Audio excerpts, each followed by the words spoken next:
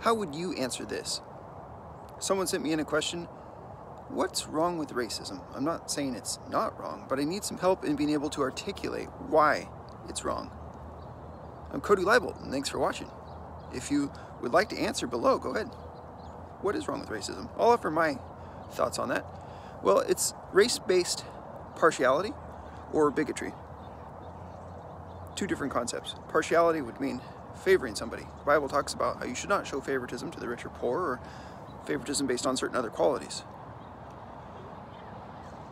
The Bible has a lot to say about how in Christ there is neither Greek nor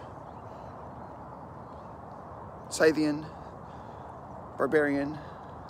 There's neither male nor female. There's neither Jew nor Gentile even. Now, in some sense that's true, but in other senses those categories do remain, don't they? So there is a form of partiality that is wrong.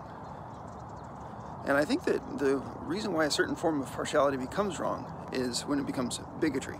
That is, I won't do business with somebody, or I won't be friends with somebody based on some thing about them that is not relevant to judging their character. So bigotry, what is that? Well, it's obstinate or unreasonable attachment to belief, opinion, or faction. In particular, prejudice against a person or people on the basis of their membership of some particular group. So if it's racism, I would say that it's race-based bigotry. And it's unreasonable. Because people are individuals. They have their own minds. They're capable of making choices. Each person has his own qualities and his own virtues. So we should not prejudge people based on being a member or supposedly being a member in some group. We should judge people based on their own qualities. Think about what Martin Luther King Jr. advocated. I have a dream that my 4 little children will one day live in a nation where they will be judged not by the color of their skin, but by the content of their character. By the way, a lot of the discussions about race today don't really take into account what he was saying there. They don't really agree with him. They actually want to judge people by the color of their skin.